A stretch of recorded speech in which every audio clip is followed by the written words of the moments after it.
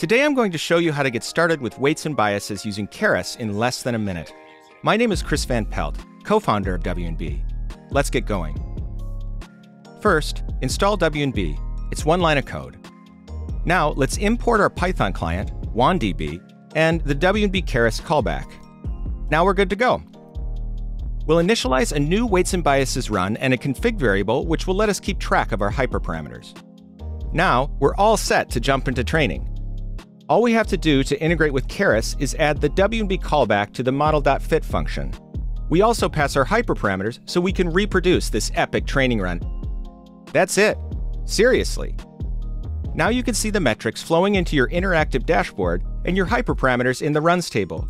You can also compare different training runs in terms of accuracy on the project dashboard. For the best experience, you should sign up for an account at wandb.me/signup.